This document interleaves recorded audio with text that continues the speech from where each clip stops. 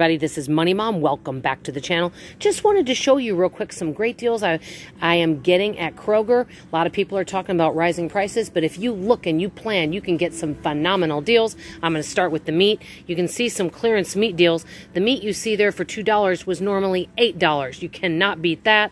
Butter, $1.77. Everything in this cart is on sale, including a free turkey. The salad's on sale. The sugar's on sale. Everything in here is on sale. So I definitely highly recommend if you have a Kroger near you to come on out because you'll get a free turkey if you spend over $100. I'll be back with you if I find any more deals. Thank you. Everybody, look at these ice lemon cupcakes, and guess who is shopping with me? It is Alice Pooh, my husband, and so he decided to throw them in the cart. I have gotten a lot of good deals. I've stopped myself from buying a lot of things.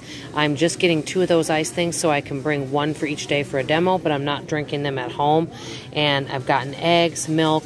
I need to go back over to produce. I need to get things over there, but I'm mostly getting things I need, and I'm not getting a bunch of things. For example, I saw these delicious looking breakfast biscuits that I wanted that were gingerbread flavor, which I love, but they're $4.29.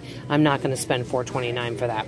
So you can see I've gotten a lot of great deals. Almost everything in here is on sale, and there's some clearance items. I will be back with you shortly. Let me know what you think of going shopping with me. Bye.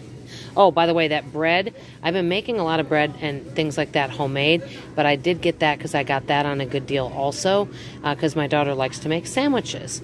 Normally it's like over $5 and I got it for $2.50, so that's good. Thank you. I'm in the Kroger parking lot. We're about to leave. I ended up spending $123, which sounds like a lot, maybe for holiday shopping.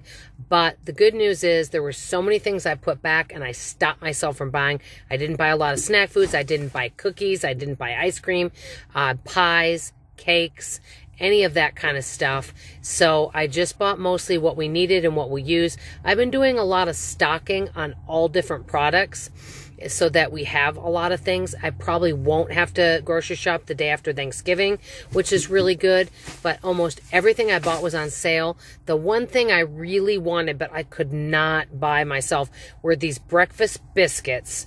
And they used to be about $2.99, and because they were gingerbread flavored, they were $4.29. And there were also some gingerbread flavored Mountain Dew. I don't normally buy soda. I didn't buy it. So there were so many things that I just didn't buy that I would have liked to have had that probably would have brought my bill to $160.